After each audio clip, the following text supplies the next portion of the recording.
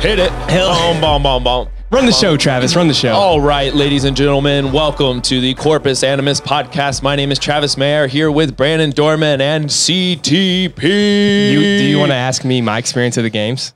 Yeah, let's do that. What was your experience at the games? Because you weren't there. Those workouts are really hard. Or you could ask about my lat pull down experience this morning. So this morning, Brannen had a life or death situation with the beautiful Rogue lat pull down machine that... I need to know... Whose fault was this? Was it user error or it would be...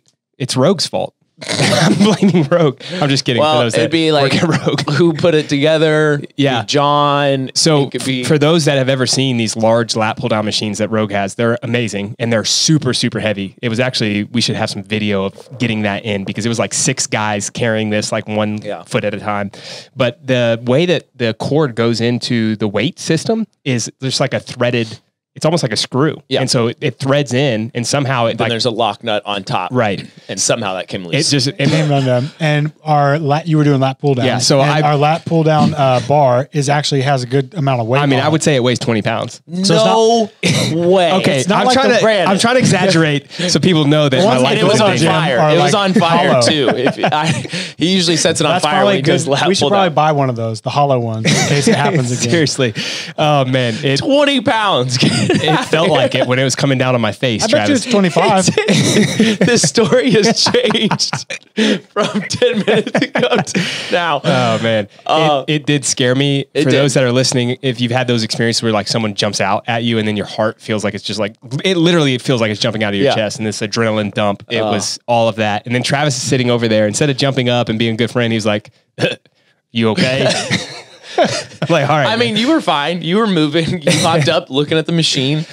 My knee hurt so bad. That's the only thing that got hurt out of that is my knee scraped the edge of the lat pull down That's machine. all the time we have for lat pull downs. So that was my interview with Brannen. We finally got Travis on the podcast. We've had a couple others talking about the games. It has. It's been like, what, 6 months? Yeah, I don't even remember the last time we did one. I feel like we did one random one when I just walked in here and was like, hey, let's podcast. I don't know. Kind of as a joke. Yeah. But, did that ever even get published? No, we didn't. We didn't put that on there. Should have. It was gold. My favorite experience from the game, or my favorite memory of the games for you was the Capitol workout. So I want to get to that early on in this podcast. But you have something else coming up first, and you're about to take off today from Madrid. International, baby. What made you jump into that as opposed to Rogue? Well, I don't know if that was the main reason. No, sorry, I had to put a zinger on you. Yeah, no, the first one was I got invited originally from Tier before the games. They were like, hey, would you want to go to Madrid? I said, I'm not making any decisions right now. We can talk when we get back.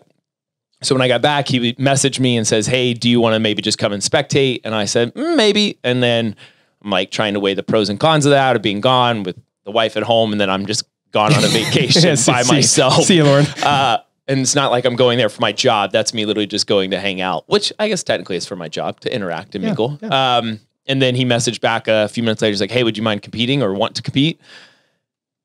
And I was just kind of like, sure. I felt like at the games, I just felt like there was like the fire of the competition was in me was missing a little bit. So I was like, talking with Lauren about it, and she's like, well, why not put yourself in that situation more often so then you can work on it and try to work on the things that you didn't do at the games and want to work at now. So she was like, go for it. Yeah, you know, it's funny because like early on in your career, I don't think you competed as much as, or at least you want to now, right? Like you're doing more felt like competition. When I originally started, like in 2011, I was doing every local event you could ever possibly imagine. Including in my backyard. Memphis, Tennessee. Yeah, that's right. I was there. You were one of the first people I ever filmed with like a bullshit camera. It was Travis. And now like, years later, here we are. That's awesome. That was like Mike, right when you started though. Mike was like one of the head judges running around yelling at me for no repping. I have the videos of all this. We should make a podcast of this. Yeah, we're going to. Every single workout from the faction games I have filmed and it's on my YouTube, but it's like unlisted or whatever. But you can go in and watch all of them. And there's like, we threw wall balls over the pull-up rig. That's awesome. But you didn't even squat. You just threw the ball over. There was some other stuff. It was cool. It was a cool event. But then you start working with Max, and it seems like there was a period of time where you were doing maybe one competition a year. His whole thought was focus on like getting the training where it needs to be, getting the fitness where it needs to be, and then worry about the competition aspect. And in hindsight, looking back, I'm not sure if that was the best approach for myself. I like to submerge myself in those situations. Even like when I grew up racing motocross, like I wanted to race all the time. And I want the pressure. Yeah. And I understand that in the CrossFit space that it's a little different, that you need to get stronger, you need to get better and focus on these priorities. But I also feel like that affected the way I like approached workouts, how I used to compete more or less. So yeah, I don't know if it was like the best thing. I think I probably should have done it more often and just kind of gone against what he said. Not like in a bad way, but just now looking back, I'm like, there was a few that I wanted to go do. And he's like, I just don't think you should. Like, I don't think it's right. And I think in the moment I was like, all right, I agree. And I'm 100% on board. But I also felt like for my own self and competition and getting that like fire and excited feeling is just kind of like, it's almost like kind of like dwindled out to a degree. You're also in the minority, or really anybody that's at the games level. You're so good that you don't need to like have like this perfect training structure. Like you're always getting better, and even if you don't do something for a long time, you still have that talent. We see a lot of young athletes that come on board or are in one of our online programs that they're competing like every single weekend. And the problem with that then is that they need to get better at, let's just say, muscle ups, and they're not working on it. And they go to the competition that has 30 in it and they can't do the workout, and then they get frustrated and they're not getting better. Yeah. And I think what happened in 2011 to what the competitions are now is a completely different ball game. A little bit. Yeah, like none of that is the same. And it's hard to even compare that. But like when you first started, like the workouts weren't nearly what they are today. The skills aren't what they used to be. Like it was more just like you could have the random raw strength. You have some just pure CrossFit is really all it was back then, where now it's like you have swimming, you have biking, you have higher skill gymnastics, you have all these other things that are now added in that changed what it was back then. Yeah. So yeah, I think now for younger kids coming in with a coach, getting that like base level of understanding how you should move, what you should train like, that's really important. For sure. And I think a lot of people just want to follow the crowd, but that's not going to get you where you want to be at the end. So you have Madrid. Are you planning on doing any other competitions in the off season? Well, I originally was going to do Rogue, was kind of the plan. So after I finished the games, I was like, okay, so top 20 was like the next, or in the year past was the way they invited out. So you got top 20, they were able to go. And so then that'd be sick if you did Rogue. Let's go. Yeah. So then, so then they put out the qualifier. I'll be honest, I didn't want to do the qualifier.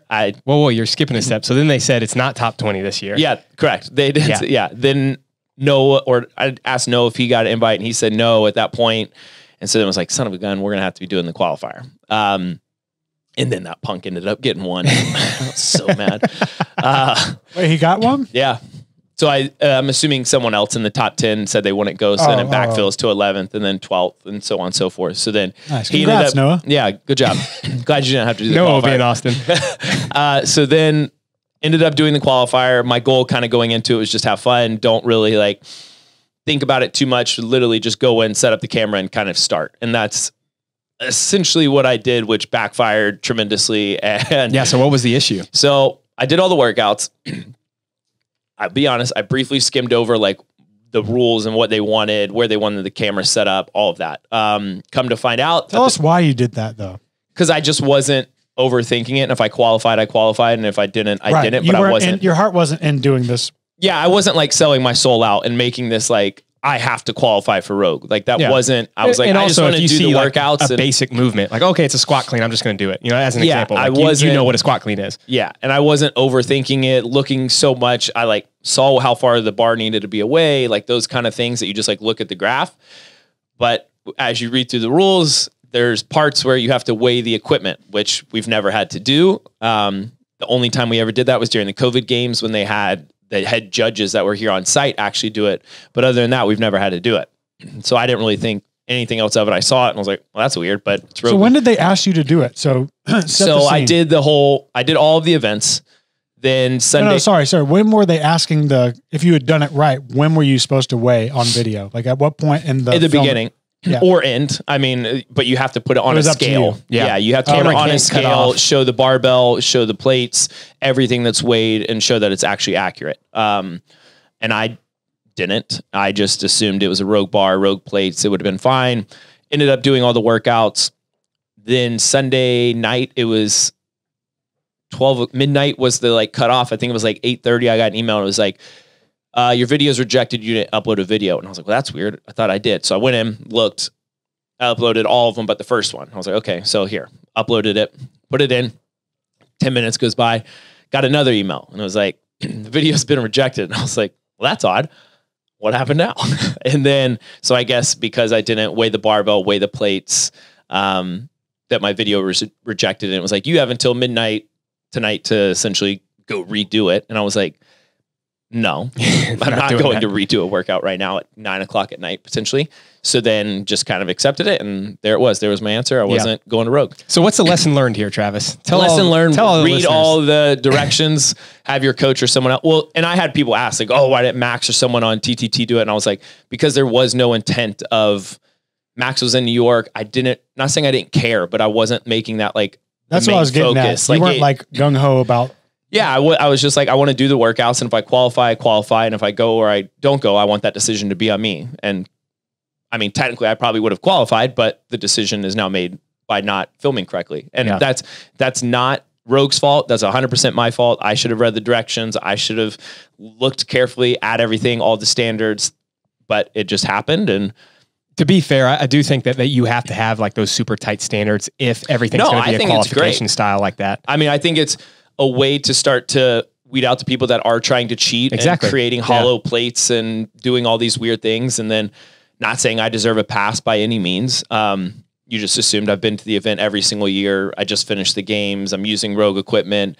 Not saying that should be like an automatic, hey, okay, fine, you're in. You can't alter our equipment. I mean, your score should be a little better if you were using some. I would if I took a first on everything, then that's understandable. Wouldn't it be funny if they were like, you have to weigh your plates unless they're Rogue plates? That'd have been awesome. Yeah. Little advertisement for them. Yeah. I mean, I don't know who doesn't have. Now, did you watch the Hiller video where he brought this up? No. He mentioned that he brought up your situation, but that it may have had downstream effects. And I don't know if this played itself out and has been resolved, but it may have pushed out Colton Mertens somehow. Because your scores, at least at the time of his video, were still in there, even though you were out. Yeah, so then all of my ones with the weights are out now. Okay, so they took because I got emails over like the last 3 days. It was like, this video is rejected, this video is rejected, this video, and I was like, well, yeah, I figured like you should just taken them all out. Like, the only one that was valid was the row handstand because there was no weighing of equipment. But I mean, it's lesson learned. Just be sure to read all the rules. And was it Caroline Provost? She reached out and she was like, yeah, I did the same thing. I think she said a few years ago doing one of their challenge workouts where that I kind of see more because it's like 3-minute AMRAP deadlift, right? Like if you hollow out something and make it 30 pounds lighter, that's significantly different. How do you pretend though that the weight is heavy? I've always wondered that. If someone is faking it, like you got to be a good faker. At that point, like just go take drugs if you want to get better. Like stop trying to like cheat the scale of the weights. Just go take drugs if that's really what you want to do. If you're trying to get that much better and cheat, like yeah, I agree. All right, let's rewind everything back to the games. Okay. That's what people want to hear about. Sorry, don't do drugs. We had to zing you there with the Rogue stuff. Hey, that's all right. Going back to the games, just off the top of my head, because I've done this with everyone, I'm interested before we dive into your experience. What was your least favorite and most favorite event at the games? Least favorite? Not from the ones you did, but like from a programming perspective, right? That's what you mean? Like which ones did you feel like, man, Bosman crushed this and like, oh, this is totally different. I don't like, or different and I love it. You know, whatever it may be for you. I mean, I think there was a variety. I think it was good that there was a change of the test and you could definitely feel that in the entire environment. Yeah. Just based off of looking at the whole weekend itself. I think there should have been more variety, just some more CrossFit. I think, I think it was almost something Boz has been wanting to do forever. And Dave's probably always been like, no, you can't do this. Right. You're not allowed to, I'm programming kind of, I have the higher power here. And it almost felt like it was more of a full programming shift of how it's ever been programmed before, way more gymnastics, definitely his background, which I think was cool to take it. But I also think they got away from what we're good at. And I think they just try to keep leveling it up and making it harder and harder, which I think is okay, but you're also taking away what we're really good at. And that's like, let us showcase what we're actually good at for TV. Don't make us sit there and do pegboards where like people are failing and their legs are straight and we're trembling and we look like we don't even know what we're doing. Or you're doing crisscross double unders on national TV. Like with your own rope, not even giving a standard rope. Yeah. Yeah. And clearly you knew people that have been practicing it or having some idea, like people randomly showed up with beaded ropes. Right. Like, how many of you are carrying beaded ropes around in your bag and you just happen to find out that that's always been the question is who knows the workouts beforehand? Yeah. I mean, I saw videos. I'm not going to say who it was, but I saw videos beforehand of someone doing crisscross double unders and then the video was gone. Yeah. So then they took it down? I believe so. So then it's like, okay, so this person magically found out about it. Right. So it's just kind of a bummer that like, oh, I'm randomly practicing this crisscross double under. It magically disappears. And then at the games, oh, hey, look, here's crisscross double unders. But I think they got away a little bit of just like CrossFit, like just let us show. And I think that's almost every year. Like, sure. I think they just let us showcase what we train all year. Yes, you can challenge us. Yes, you can make things more difficult. I don't have a problem with that. But I also think sometimes they try to keep leveling it up versus like, let us just showcase. Would you have been okay with those things that they were, you got them well ahead of time so you could have practiced them? I mean, I think if you posted the crisscross double under a week before, like, okay, I can bring a different rope because I know that's a different rope. I would never use a speed cable rope for that. And then just like the amount of people that would show up and at least have the skill or the understanding, you don't have to say when it's going to come out. You don't have to say if it even will come out, but like, hey, here's a hint that this movement might come up. Why don't you guys try to practice it? So at least when you get there, like you don't look ridiculous. I got you. But you're saying that you keep saying like, let us just do the things that we're good at. Yeah. But pretending that they gave you that 3 months ahead of time and you got good at it. I feel like even if you posted it a week before. Okay. So your issue isn't fine. Yeah. that you want to just do CrossFit-y stuff. It's just, I don't want to do stuff I don't know yet. But it's not even that. I think it's more, even when you have it as it's being televised to everybody in the world, right? When you're turning on something, you want to watch people that are like executing, doing what they're, you want to see masters of the strong man literally pick up a yoke with nothing on it and just walk, I'd be like, well, that's kind of weird. Or like stumble every 2 feet. That's kind of essentially what we were doing. Like I crisscross, I do one, I mess up. I crisscross, I do one, I mess up. I crisscross, I mess up, do another one. And it's like, so you did a pegboard and then you just stood there. Like, and I think that's kind of people want to see excellence, and you're not right. We're not delivering excellence in the sport because we're doing a bunch of random stuff. We've talked about that in the past. Yeah. I feel like the community wants to see you guys fail, just like because they're doing it. So like, what do we like when we're watching golf? A pro shank the ball is kind of funny because you're like, wow, they're so good, but they still do what I do. So I think people kind of love it, but at the same time, they can relate to it. Exactly. At the same time, excellence is much more entertaining to watch, and that's what will gravitate people that are outside of the sport. So to your point, I agree that we need more things that you guys are training all year. And the other thing too that I think is weird is if they continue to put out novel movements, are they actually slowing down the progress of the best athletes in the world? Because now you have to worry about another 20 or 30 things that it's just like, these are, okay, do crisscross double unders and waste 20 minutes of time every single day, as opposed to getting better at like the most basic movements in the sport. Yeah, I think that's just kind of how it will keep going and evolve. I think they should just, the simplest thing, you come out with a list, here are the movements, you post that in advance. I would love that. I would absolutely love it. It could be 300 movements. It doesn't matter. But like, at least like, these are what's on the list. Yep. And then if you train it, you train it. If you don't, you don't. But at least you know it's out there. So did you expect that style of training? Or hold on, you didn't answer the first question. No, I'm getting back to like, what did I like? What did I not like? That was a long kind of beat it off. Did you expect that before, like going to the games? Obviously, you probably talked to Max or just kind of thought it yourself. Did you I kind of figured there'd be some higher skill gymnastics, just knowing his background. But I didn't think it would be like that. Right. I think it was pretty cool to show that the gymnastics can level up. I think adding the pirouettes into the handstand ramp, that kind of stuff, like that was a good thing to bring in. But the little things of like the 10 pistols on the one leg, if your heel hit, then you got to start back at 0. Like I get you have to execute and be flawless and something like that. But like, if you already trip and get a no rep, you're already behind. Like to take away 10 other reps I just did, that just seems kind of odd that then it's like, okay, well then I might as well stand here, wait till the time cap instead of doing 20 more pistols because I'm going to be done. My understanding is that he was very proud of that workout, and you're going to see more of that in the future, which, I think is a mistake, but also like there are people again that love it. And those that maybe executed really well, they have a different point of view than you because they're like, oh, look, and I don't think I executed bad on that. It was more just a little thing on the pirouette that cost me of like not finishing. Yeah, you were flying through that. So I think it's one of those things that I don't have a problem with the high stake events. I think those are cool because the crowd excited. Like there's a lot of on the edge. You're like, oh, who's going to win? And then you see the person fall on the stairs. And then it's like, okay, well then person second catches up and wins. And like, that's cool to see.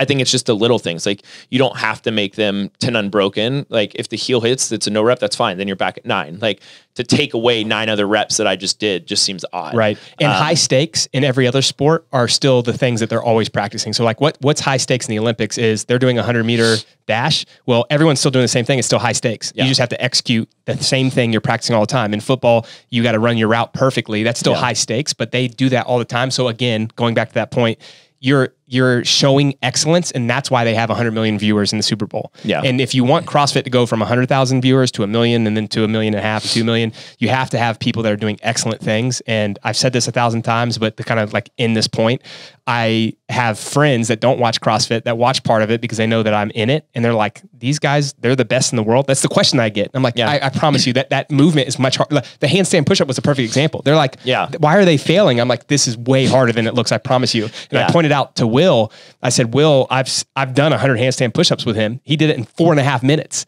And, you know, obviously he crushed that workout, but it's like, look how hard he's still making it look. Like, people don't understand that. Morad? Yeah, Will Morad. Sorry. Yeah. And so I think it varies. But to get back to the question, probably the event I like the most would probably be the Capitol, just based off of not how I performed, but the actual whole experience of it. What was that like going up the stair? I mean, there's no one around you, so maybe it was different for you, but like the crowd, just the look of the event. I mean, so going into that event, I didn't know how I would do. I knew we've worked a lot on running in the off season. So I was kind of like, the run should be good work. You're running for a while. Right. And then pig flips, we've done a lot of practice. So when I got to the pig, it like felt smooth from the beginning. So I was like, okay, we're already starting off on a good foot.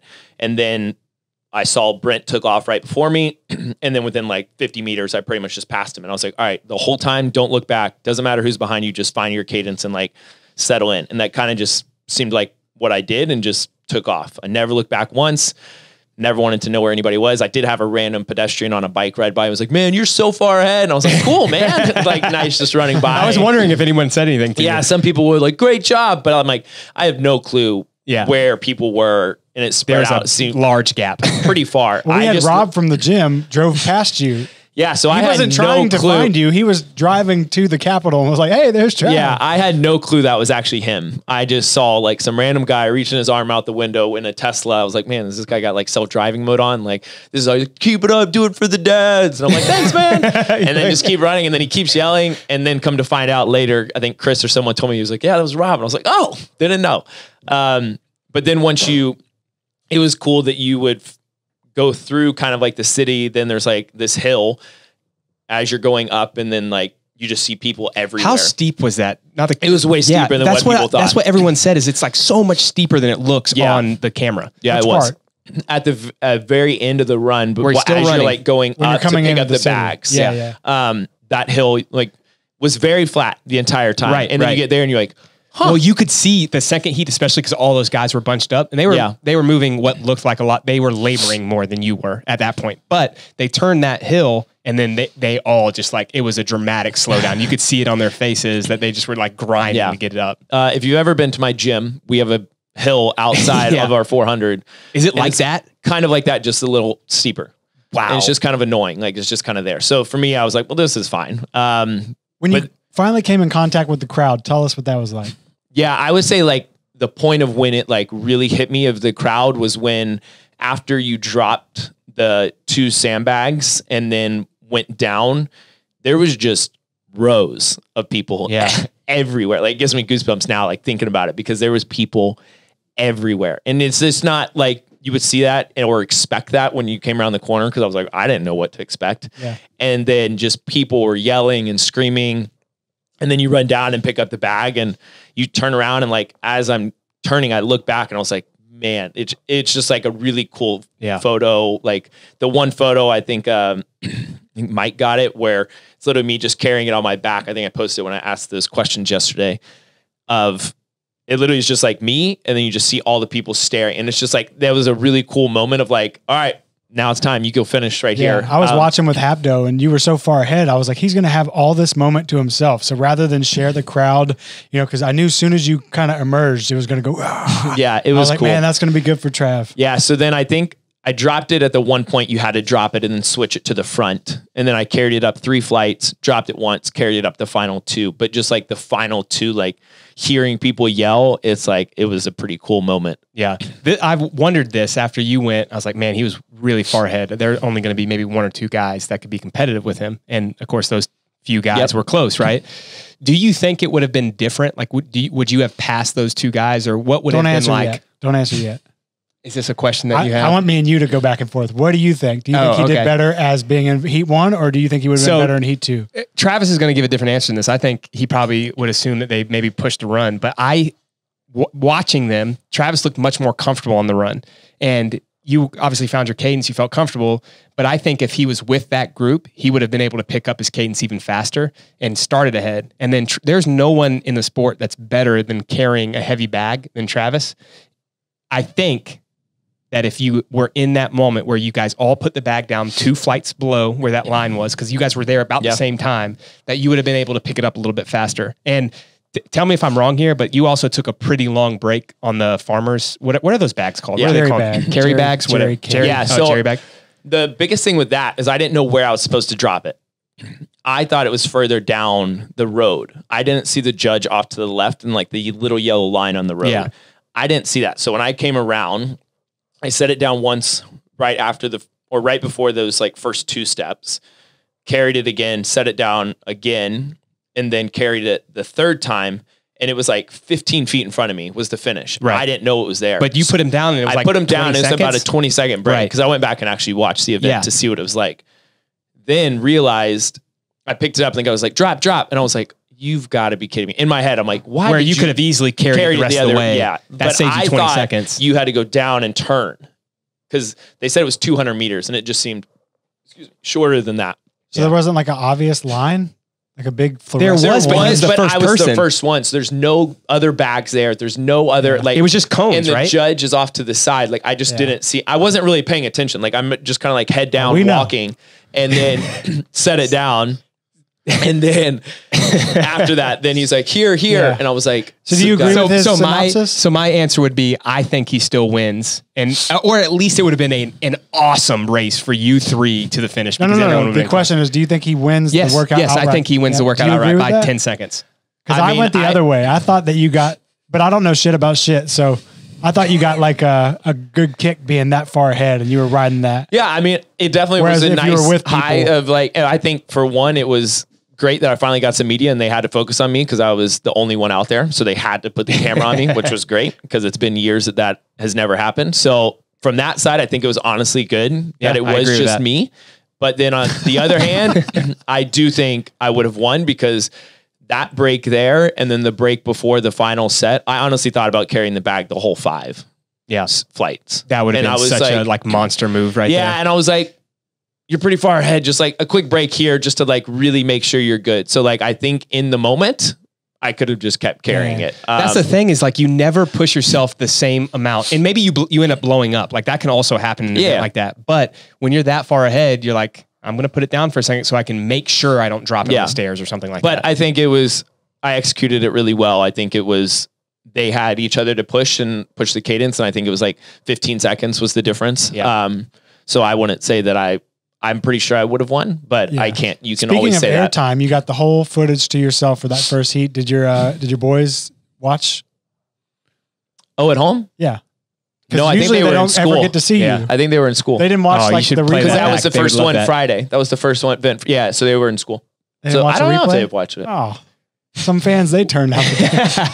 You have that always, like save it, download it, or whatever. It was cool moment. One just real quick on that note, and we can kind of finish this. Roman was super impressive with his running. Did you expect him to be that good? Yeah.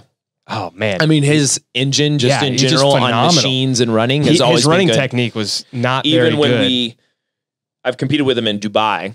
That's right. And he was always a good runner and good on machines. Yeah. Just excellent on the machines. So from that side of things, I knew he would probably be a pretty good runner, even if it's not like the most graceful, but like he's got an engine to back it up. It was just impressive because he looked a little heavier than everyone else, but he just, I mean, super smooth. So that was a fun race. It would have been more fun though if you were in that second heat. Yeah, I get it all. Like, but it's cool to have sides of it, right? Yeah.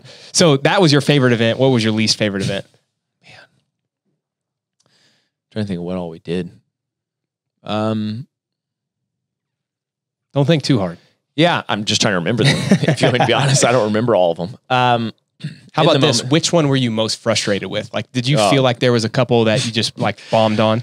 Yeah, I mean, for me, I hit a very mental roadblock at this games, if I'm being completely honest, after the second event. What was that? The pegboard one. Okay. On the first one on the bike, we've worked a lot this year on cramping and making sure that doesn't happen. First event, go out, do the toes to bar, go out on the bike, come back off the bike, hamstring cramps on the chest to bar. Then my hand starts to rip at rep 20 on the chest to bar, which I haven't ripped in years. Yeah. And so I was like, okay, well, this is weird. Like, I can already feel it bubbling up underneath. And I was like, man, you have literally 12 other events. Like, you can't rip your hand to shreds now. Like, you just can't. Get on the second bike. When I hop off, both calves, both hamstrings, full C's as I'm like running across the finish line. If you go back and watch, it probably looks like something's actually legitimately wrong. But that happened. So that was really frustrating to like start the whole competition off that way of like something I've like worked really hard on in the off season to make sure it doesn't happen. Did anything change like in prep leading up as far as nutrition, supplementation? Yeah, I mean, I was just on a lot of potassium, sodium, and like I never had cramping issues this summer, which usually I will like experience it happening a few times, and it just wasn't. And I was pushing pretty hard. So I don't know if it was the stress or whatever else added up once we got there. So then that happened. The second event on the pegboard, I go down on the first set on my second rep, go up for my third, and one of the pegboards, like the pegs actually comes out. So I grip really tight with my one arm and I feel my whole hand just rip. From the rip earlier. Like the whole thing. Yeah. But yeah, that was just like a blood blister in one little spot. Grabbing the peg. Ripped, I mean, deep. I've been told that your whole spot. palm was gone. It was aggressive. Finish it, come down, and I look at it as I'm going to grab my jump rope, and I was like, "Oh my God, what just happened?" There are razor blades on the peg. Yeah, just finish the handstand, get over, and I go to the medic, and I was like, "Look, just give me tape. I need something to put on." He was like, "What did you just do?" And he's like, "What lane were you in? We need to go clean that." And I was like, "Well, yeah, it's this one." So then they end up giving me tape. I wrap it up, go through the next set. And I think that's also what made like the pirouette weird, like just the position. Cause in the back, I nailed the pirouette every single time. And then when I got out there, I didn't even know how to do it, kind of a feeling. And then it like happened in that. Then I had to judge literally miscount on a workout. I was at 16. Then when I set it down, she goes 13. And I'm like, okay, that doesn't make sense. But it's like in the moment, you can't do anything. Yeah. You go to the next part. I set it down at 5. I pick it up. She says 7. And I was like, what are you doing? Like, you're throwing me off. And like, I get you're giving me reps and we're losing reps, but like, this is not, I'm getting thrown off. So just a bunch of little things honestly happened all weekend that I was pretty disappointed across the board. How much did the hand play? I mean, I think it was just the first few events were not executing the way, and it's on me. I need to be able to snap out of it. But there was times like Max would talk to me and like, I was like shutting down. Like I went almost like into like, we've worked a lot on the mental aspect, a lot of on these other things, but it's almost like it knocked me right off. And I went back to like how I started, just like self-analyzing, criticizing myself, saying I'm a piece of, like,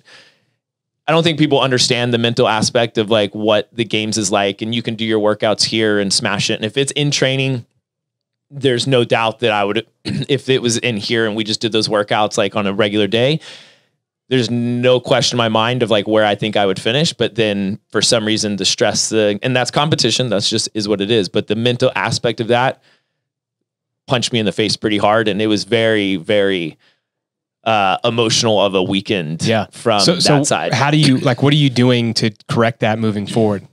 Yeah. I mean, I continue working with a mental coach and then figuring out how to reach out to some other people to actually get some like actual help of trying to have an understanding of like why it's happening in these high pressure stress situations and how I can actually correct it. And I think that's why I was like, well, maybe I should go to Madrid and put myself in that situation again and try to get more comfortable with whatever that feeling is and expose it.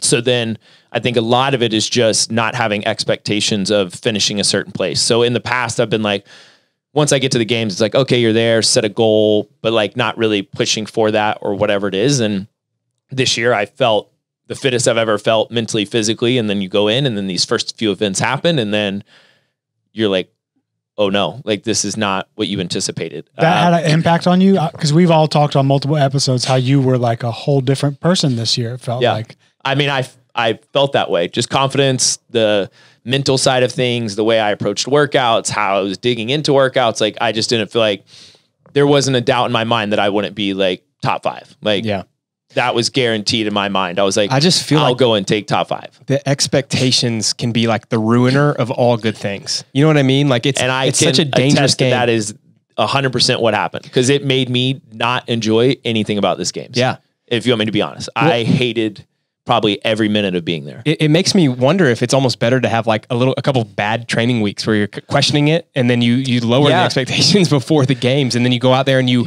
over exceed and then you're happy about where you're at. And whether that's a placement thing or just like you felt like you executed better, whatever it may be.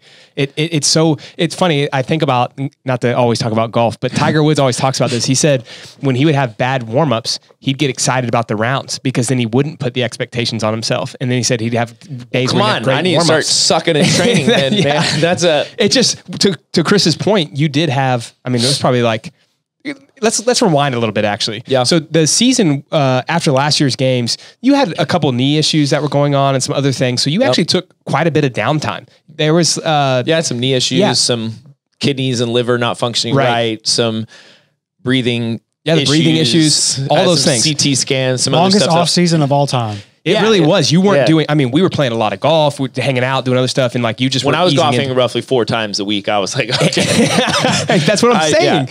And so you did Wadapalooza and you were pretty healthy there. At least you guys crushed it. Semi-healthy. Yeah. At that point, it was more like, okay, is my knee going to withstand and what's actually going to happen? And then we literally just had fun is ultimately. And I think that's why we all did so well. It was like, we're literally just there having a good time. And I think that led to us having such a great weekend.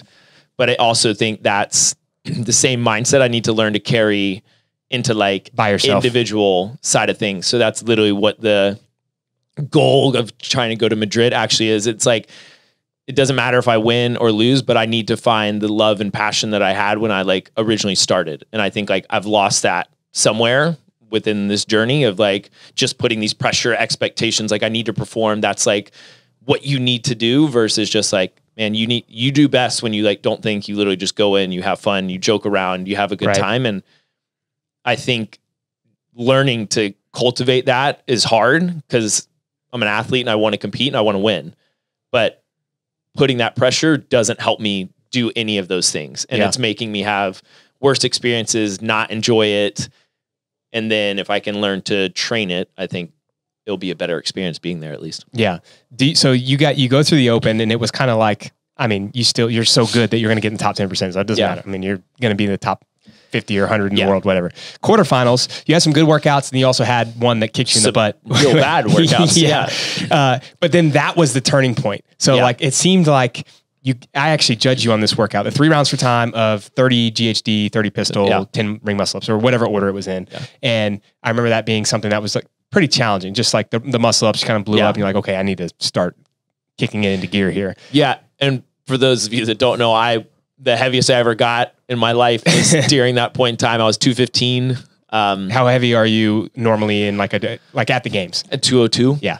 So you're 13 pounds. 13 pounds. So literally I had like a weight vest, a female's weight vest on the entire time. And it would be like, I did like 5 and I was like, I need to break. I remember. Like I don't know what's happening. And I think it just kind of made me snap out of it more or less of like, okay, you can't eat this way. You can't golf 4 days a week and expect to still be fit and contend. And if that's what you actually want to do, you need to get it together now. Yeah. So then pretty much flipped a switch, made sure my health was good, got all my blood work done again, made sure everything was actually like clear to push forward at that high of an intensity. Then after that, I mean, there was a good like 6 to 8 weeks before whenever semifinals happened, where Chris talked about this in the last podcast, but those that didn't listen, or the podcast that Max and I had, it was like every single training time you were the one that was like different, you know, like focused, crushing it, beating everybody. And so that led to the expectations you had for and then you crushed semifinals. Like you go out there and like, other than I would say the wall ball event, like if you did what you should have done in the wall ball event, then you probably finished first or second. Yeah. And now I did say second. Well, I did say second. well, that's right. So you would have finished first, or at least been really close. Like the point spread was tight, right? Yeah. So you do all that, and you know that the people you're competing against are some of the best. Brent at Granite Games. You go into the games with that expectation. So I wanted to set all of that for people to know. Like, I mean, you were on fire. Yeah. It was probably you looked the fittest that you had. Yeah, I mean, I felt the fittest. Definitely just. When it came to training, I just felt like I was on a different level. What's funny is you talk about being in your head at the games, and it was the exact opposite. And I mean, that's to your point, but like in training, that was part of what felt different. Is it felt like Trav was just here out of his head and just fucking crushing. And I think that for me is the sweet spot of trying to find the competition, the cameras, the people everywhere, all the not being in my own element, the not all like the little things being thrown off, I think is what affects that. And then it's like at home, I don't ever have downtime, right? Like I have 4 children. I'm always doing something. Someone needs something. Like, so for me to sit there and like think about things, it's hard because like in the hotel room afterwards. And I'm in a hotel from Saturday to Sunday by myself with multiple hours of downtime, not knowing really what to do. Like I bring a putter, I bring some other things to like keep myself occupied. But like during that, one of the things I like kind of like non-negotiables is like, don't stay off social media and leaderboarding and stuff. And then honestly, after the 3rd event, something in me just said, screw it. And pretty much just like got out of my head and was so upset. And then like would just sit there, look at social media, would look at the leaderboard multiple times. And I'm like, it's not going to change from when you go to bed to when you wake up. So what, like, what are you looking at? But like, it would just like eat away at me. Like, why are you performing like this? Why are you doing this? Like, you're such a better athlete. You've been performing so much better. And now you're not even showcasing it. Then I go into like self-sabotage. Then I go into like a downward spiral. Even when Max would try to talk to me, like I was just kind of like shutting off, like didn't know what to say. I have nothing to say. I'm more just pissed off. Then we're going to, then every little second, anything that could have happened kind of happened, where I got a no rep on a dumbbell snatch. Then I did it again, no rep. So I had to go back to the other side. Then I lost 9 seconds on the wall ball dumbbell snatch sprint. And you can't make up 9 seconds in that time frame of like how we did that. Then it was like, it literally just felt like everything that I like worked on just kind of was like a waste, is what it like felt like emotionally. How did the Capitol impact that? At what point in the week I forget what day that was. That was the first event, technically Friday. So it was event. So did that kind of help elevate, or was it like, I honestly feel like if I'm being honest, no, it didn't help. Like it was cool in the moment doing it. And like looking back, like watching it was like, man, that's a really cool moment to have. But I think I was so frustrated and beat myself up that like I couldn't enjoy really much of it.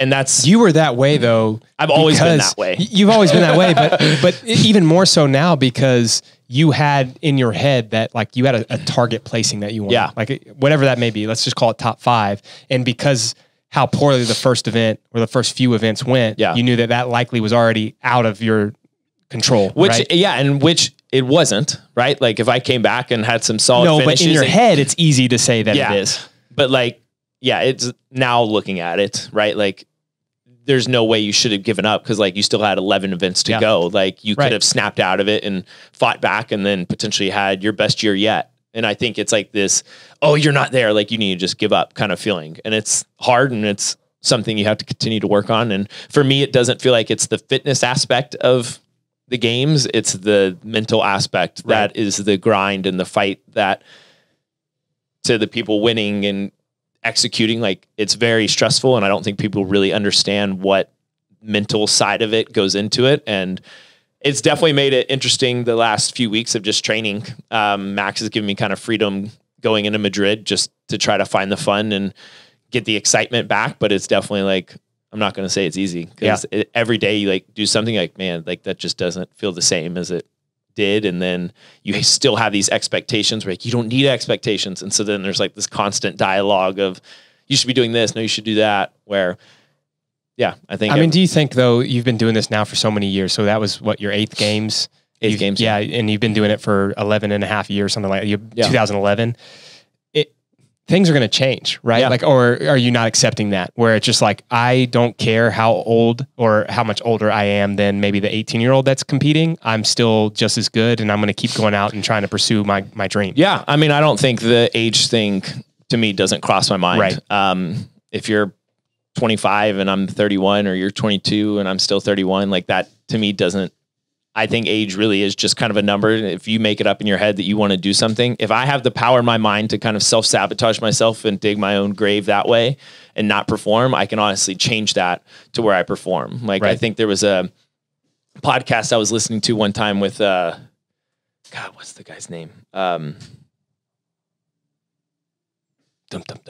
something like that. Whatever. I just forgot. But explaining how like the mental health of pretty much training, and if you can almost think a certain way and can make yourself almost like sick, you can honestly should be able to change that and make yourself kind of feel better. Yeah. And so it's just having a better understanding of that. And I don't think that I'm done. I don't think that that's what I'm accepting. And I want to have an event where I show up and just execute on everyone, and then I walk away happy. I think for me, it's the walking away and being like, son of a gun, like all of those, just I didn't execute. Would that be the moment you say I'm done, or would that just like feed you into doing it more? I don't know. It could be. Yeah. I think for me, I just want, like for me personally, I want to show up and just be like, man, I executed on every single thing. I did everything I possibly could, but on the biggest stage. Right.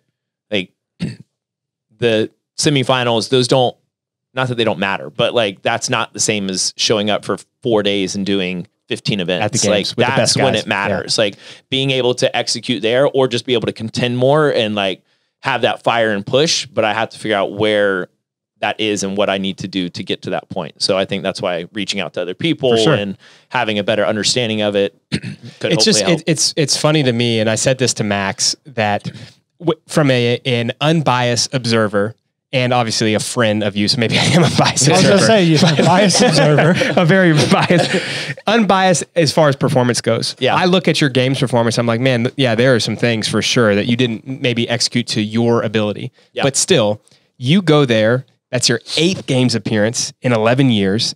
You have 4 kids, a wife, a business that you're taking care of. And all of these I know are excuses that you could use, but just for me, again, this is me looking at it. I'm unbiased. 18th is still like you beat half the field, and you made some mistakes on some workouts where you probably could have easily finished much higher, but like that's still success. And so it's like, how can you still be a competitive, like win or die style athlete when it matters, but then be able to pull back and say, hey, you know what? Like, I'm happy with where I'm at.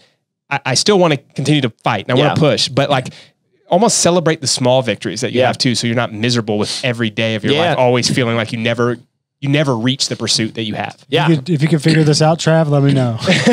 I'm just saying, I think that's also the culture that we've all like put ourselves kind of in with like social media. That's literally like Instagram is a highlight reel of everybody's greatest and best moments and cars and house or whatever it is. And then you're constantly looking at that and you're like, well, man, my life sucks.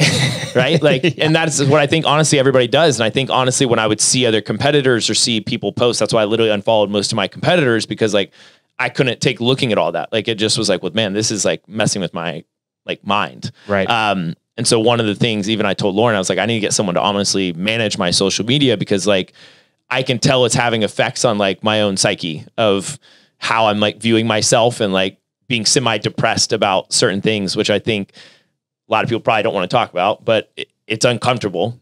But I honestly can tell it's like taking over to a degree. And so it's being able to have a better understanding of, I think, even just honestly like throwing my phone away. Right. I think, and just grabbing like what you did, like a flip phone. Yeah. Those the happiest 3 months I ever had, 3 or 4 or 5 But months. I think it's like you get so consumed by everything that happens externally and not being able to actually look inside at like what's going on. And I think for me, that's where I think I'll try to find like the happiness is like look internally, find the positives, and then build on that. Right. Where I think it like what you're saying, it's like, yes, I'm top 20 in the world at something, like, which is unbelievable. Yeah. Like small victories, celebrate. Right. Like, which is pretty cool. But even when I finished the games this year and came back, I didn't want to come to the gym the whole week because I didn't want to talk to anybody about it. Yeah. Like, because I was upset about the whole weekend itself. Right. So I think it's just being able to have There are these tiers. Being able to take the small wins along the way and actually enjoy it versus self-criticizing, not enjoying the moment of being there. Like, you've worked all year to get to this point. Like, you need to enjoy this. Like, this may never happen again. And every year I've always thought that, like, okay, well, next year this might not happen. You could get injured. Something could happen. So you need to learn to enjoy it, but then it's hard because then you're like, oh man, I want to perform. I'm here. Right. And so then you go into like this battle between yourself of like, what can actually happen? What can't? And then even these things you like fear that aren't even real play such a big role that then gets you out of your own element, your own zone. So yeah, it's a constant learning process. So in a perfect world, then what does competing look like for you moving forward? In what regard? How on a leaderboard, or what are you saying? Yeah. So like, how long do you want to compete? Like, when is enough? Do you have no clue on when that's going to be? How often do you want to compete at other competitions like Madrid and Wadapalooza? Yeah. I mean, I think for me, it's more just trying to find the fun in it. And then if I can't find that and there's something else that I feel like is neglecting me from that, or I'm taking away from my family or something in that area, then I would be like, okay, it's time to step back. Or if I stop performing, would be probably the simplest one. Right. But I don't think that's the case. Like, I still feel very fit and still did qualifiers, technically still took top 5 for that at Rogue, still took top 20 in the world. So it's like, I'm still very fit. And that's when I think I'm not performing. Right. Right. So then how can we fix some things to make that actually happen? But I don't want to put a target on when I'm going to be done, because then I feel like then I'm already setting a date when it's like, but then if I finish that and I'm like, oh, well, I want to keep going, then what was the point of setting that? Like Scott Panchik, like, oh, I'm going to retire. Then the next individual event, he's at the Wadapalooza and then training for the games. Like, that to me makes no sense. Like, if I'm making the statement that I'm done, like, you want to be done. I'm done. Like, I'm not going to. Most athletes do that, though. Think about it. It's not just in CrossFit. Like, these other, Tom Brady retired, and then he's back, and now he's getting a divorce because his wife didn't want him to go back. Like, I mean, is he really? I think so. I think that's why he's been out of camp over the last couple of weeks. Supposedly. Who knows? Yeah, that's what Jordan, she's into all those details. Yeah, she loves that. But yeah, I don't know. I don't want to set a timeline of when I'll be done. I think. Do you think you'll actually know, though? Or would that be like a hard conversation to have with yourself or with Lauren and others that are on your team? I mean, I think it's going to be hard regardless, right? Like, this is kind of like part of my identity. Yeah. Like, I've been doing this for so long. Your whole adult 3 to 4 life, right? Yeah. Sessions a day for the last 11 years. Like, I'm kind of like, life. Like it's your life. Yeah. It's family and CrossFit's kind of like together. So I don't know. I mean, it's definitely going to be a hard decision when I realize it's like, okay, step back. And I don't know if that means continue something of like with HQ and help in some regards to the games. Cause I mean, like, I still feel invested and I still love the sport, but at what point that's going to be, I don't know. Yeah. Do you plan on going team at Wadapalooza this year? At Wadapalooza? Yeah. Yes. Cool. What about the team? What about in the future? Would you ever, like, if someone came to you, if we had the right people? Yeah. You mean a team, not a team. Yeah. Sorry. Yeah. An actual CrossFit team. Games team. Yeah. If it was the right people, but I still don't think I'm you're not ready for that yet. But I think there's definitely the potential of it being somewhere in the future. But when that is, I don't know, but it would have to be with the right people. Yeah. But I also don't want to continue just to keep going, Like, if we put a team together, it would be like, have a lot of fun. We're going to have fun, but then we're also going there to like go to win. Yeah. Like, well, as that's a team, the most fun. like, right. Like, you would put a fun team together that I think everybody would execute and hold each other accountable and that kind of thing. But speaking of team, during the games, did you talk or hang out much with Alexis and Noah? Yes. Julie? So me and Alexis, I was pretty much our Uber driver every day to the venue. And then we would always just talk and chat. Adam was always with us and hang out. Even in the back, it was kind of like myself, Noah, Julian, the team, like we all just kind of like hung out together in like our own little, but that's kind of how it is everywhere, right? Like you have like Matt's little group, you have Froning's little group, you have everybody's like little cliques amongst everybody. Yeah. But at the end of the day, I feel like we hung out a decent amount this year compared to the past. She was pretty helpful for you this year. Softball Alexis, question. Yeah. No, I heard you talk about it. Yeah, no, she's been a really fun addition to the team, and she's very good, very fit. I kind of knew in my thought, I or in my head, I thought she would take top 10, which she did. And I think she's just going to get better and better. And I think it's going to keep building confidence. But yeah, she's definitely fun to have here on site. You feel like she was part of your push this year? Like, because it seemed like y'all were able to go head to head. Yeah, on pretty much everything. Yeah. A lot of trash talking, and she can back it up and then can even dish it out, which is fun. Like if you trash talk somebody and then they get upset, it's like, it doesn't make it fun anymore. Those people then are the worst. Yeah. Then I'm like, well, that's not fun. Like, I feel bad now. But then she started to joke around and got more comfortable. I feel like she was honestly like a different person than she was the year before when she was here for a while. Yeah.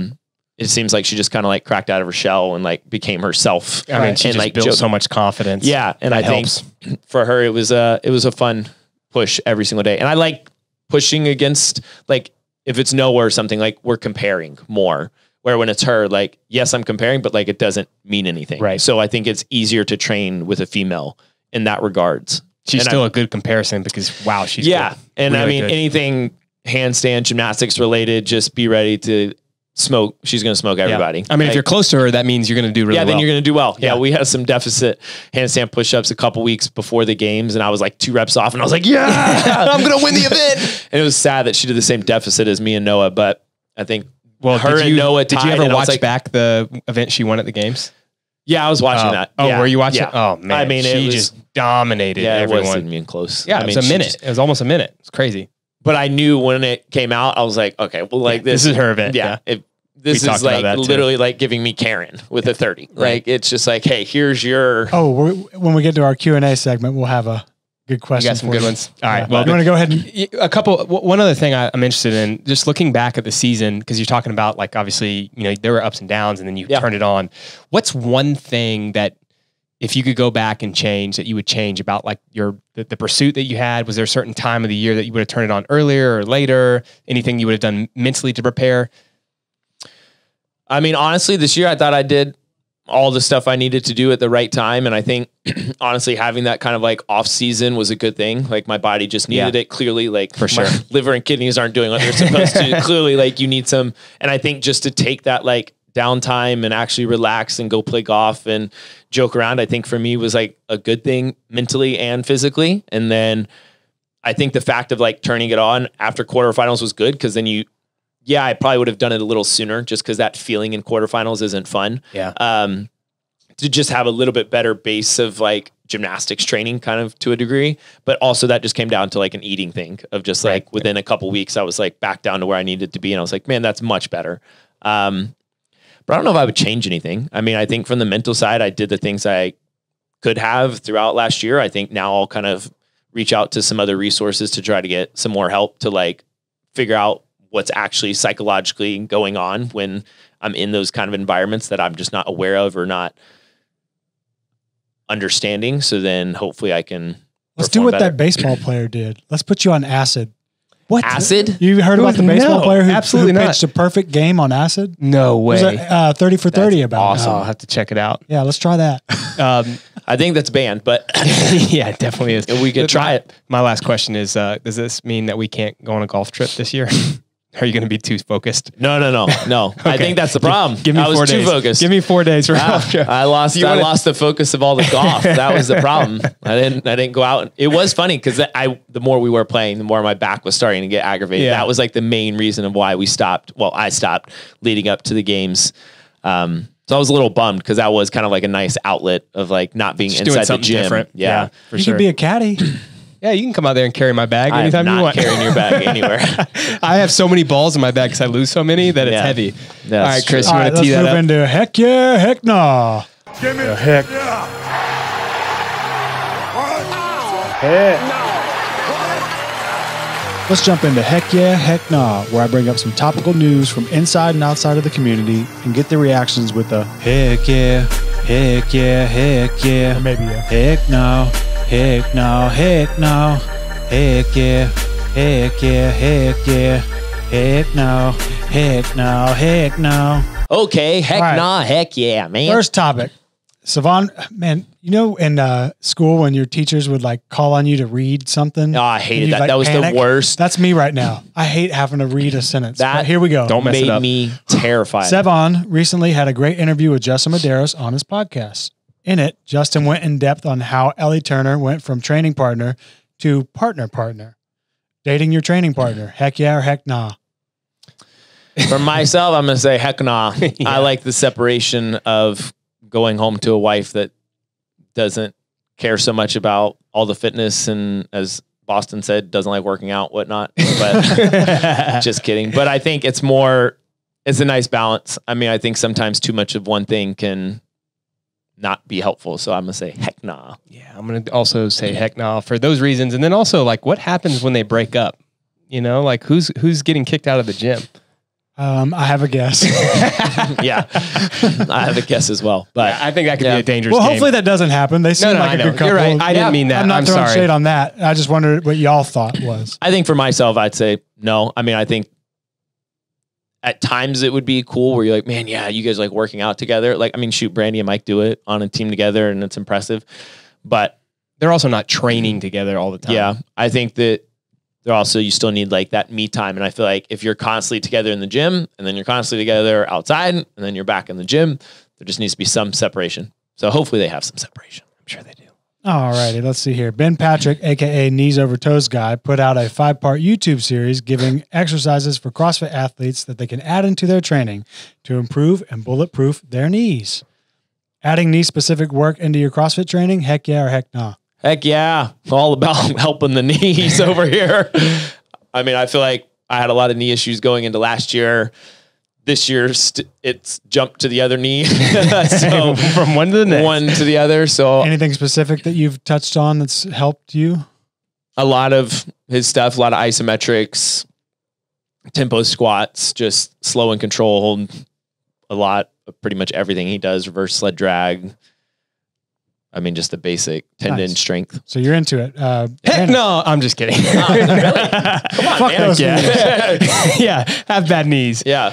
No, his stuff is actually pretty good. There's some other things. I mean, they're so simple that someone doesn't need to sign up and do his program. But I will say that he's done such a good job. You should sign up and give him some money. Yeah, I love what he's done. He basically has taken stuff that people have used for the last 3 or 4. I mean, nothing's new under the sun, right? So he's just regurgitating it. Yeah, but his programs are great. And the other thing too is he has made like a massive empire with that. You know, he went from like 5,000 followers at one point 4 years ago to millions, and now on Rogan and other places. So good for him. And again, I love his stuff. It's so simple. The way he does his Instagram is awesome. And the cool thing too is like people are actually buying into it and they're getting out of pain, which is really nice. Yep. Cool. So heck yeah, man. All right. And then those were kind of training related. We'll do our non-training related one. So HBO recently came out with a Game of Thrones spinoff, House of the Dragon.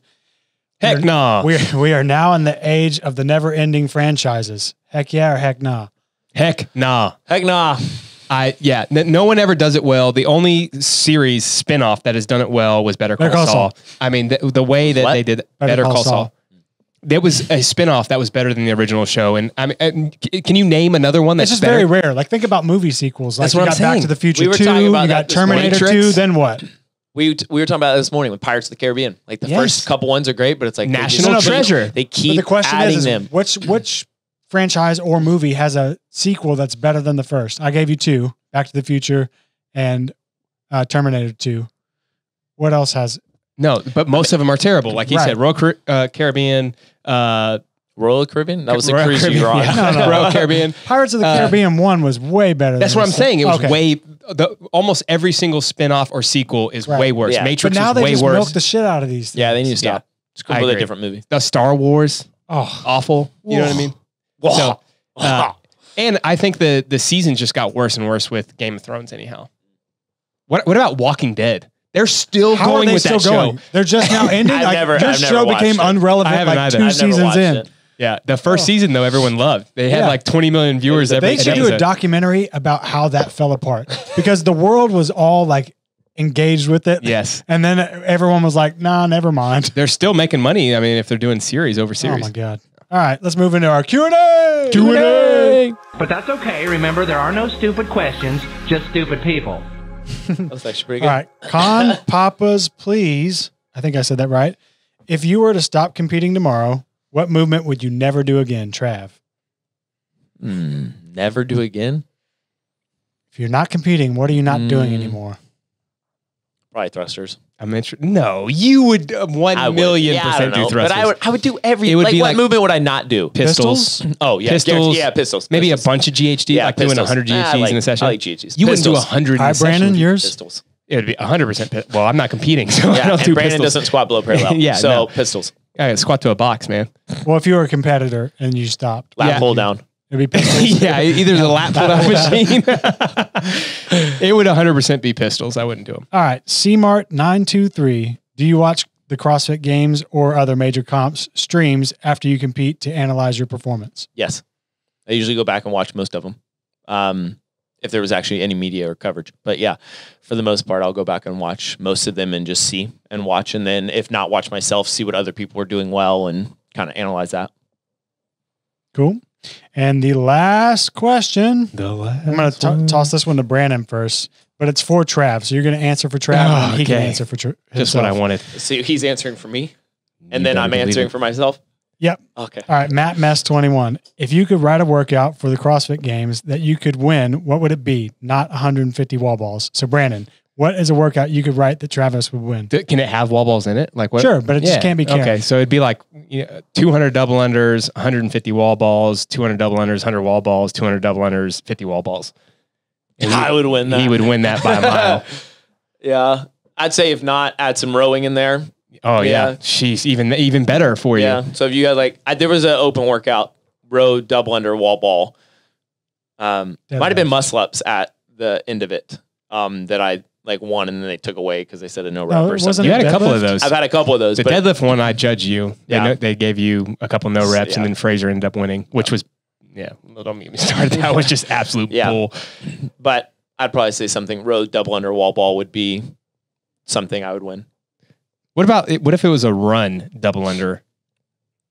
Just like a run double under. You feel like you could win something like that? Yeah. What about a running double under? I mean, we pretty much just did a run, pig flip, carry, sandbag. Yeah. So I mean, something along the lines of that. I wonder how many people have tested that workout at their gym. I hope not a lot. Well, you can't test that.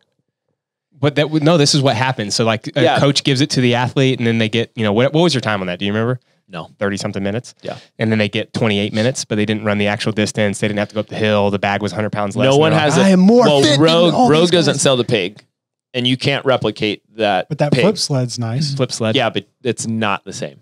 It's not the same. Well, at all. there are no scenarios where it's the same. So That's when what I'm someone retests the workout, People be like, "Oh, I beat you on this." I'm like, "No, you didn't." Oh, you're saying for being able to say you Comparison, did the workout. yes. Oh, okay, I got you. Yes. I was like, didn't you say the flip sled helped you with the pig? Yeah, but I meant if someone. You mean if they're going to say their score is better than yeah. You're So saying you're I gonna- could go and do the workout and just say, "Oh, that's the hill I'm going to run up," but I have like a 100-pound sandbag and Right. lighter Yeah, yeah, carries. yeah. That's how it always works. Nah. What's your next question? That was it. That was That's all I it. got. Oh my 3? goodness. That was fast. Yep, Boom, I boom, mean, boom, I knew boom. you were tight on time. Yeah, I Mr. appreciate Madrid. that, man. Yeah, Mr. Madrid. Travis is taking off from Madrid, so give him some love in the comments. Yeah, give me love. Did you lower your seat during the episode? No, this thing just keeps lowering. I thought you were shrinking. Okay, we got to fix the chair because I looked over during last episode and Max was all the way down. Adam looked like a giant. Yeah, no, it just keeps I lowering. just looked down and you look like a little kid. I thought you were rounding your back. I didn't notice it till about 3 minutes ago when I was like, man, why do I feel so much lower? Like even on the mic talking, I was like, I was at the middle of we got a faulty chair. Make love to that mic. All right. Hello. Thanks, guys. Thanks, Travis. Thank you.